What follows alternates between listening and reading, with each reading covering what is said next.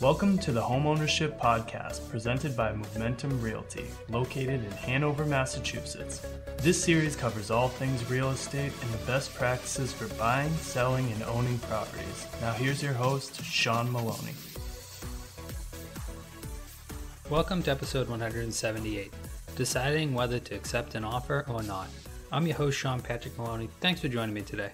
Today I want to talk to you about a very important subject that as we start to hinge the marketplace, as interest rates climb, as inventory climbs, as the word seller market slowly but surely starts to erode, I want to talk about that all-important subject of whether or not to accept an offer when you get one. People oftentimes look at the offers and they get greedy. They say, I want more than that. And then they start making up excuses like, oh, it's because it was 4th of July weekend. Oh, it's because it was voting this week. Now, 1 week is not a whole view of a market, nor is 2 weeks really. But the truth is, to get those over-asking, amazing offers, typically you're talking within the first 7 to 14 days.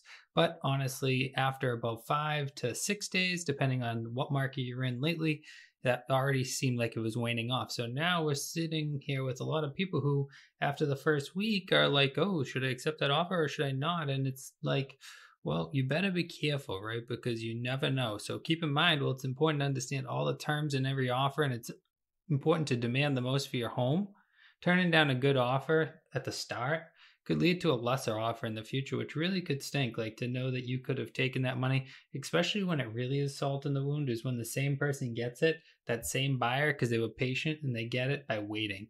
Because as a seller, it's like, oh my God, I could have got $20,000 more from this exact same transaction and been done 2 weeks ago if I had just listened to good advice. But also remember, when looking at offers, accepting the wrong one can bring in challenges, right?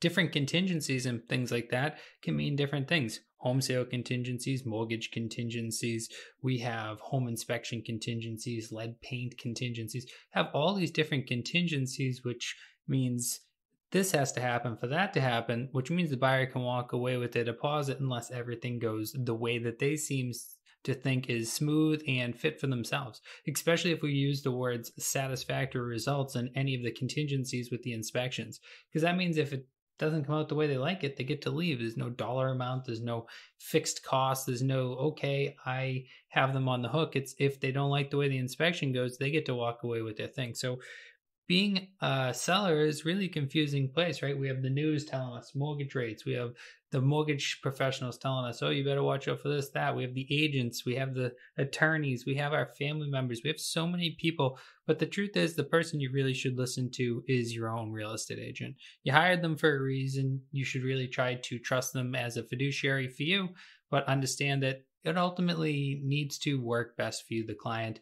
And if time is of the essence, you really always want to be careful, because not to say that a better offer isn't around the corner, and I don't want to give people advice to sell their house out from underneath themselves.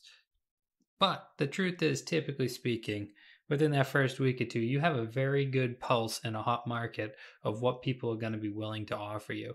Now, again, as they add in those contingencies, does price and contingencies change things? Of course, because we all worry about list price the most, but say a home sale contingency, what happens if you get involved with that individual and then they don't end up being able to sell their home, so therefore they can retract their deposit because of that issue?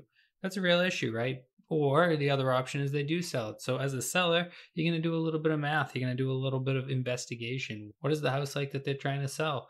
What is it that you can do to help them sell it? Is it a good price that they're going to be putting it on for? Has that home sold recently, and how did it sell then? You look at all these contributing factors to understand whether you should accept a home sale contingency or not.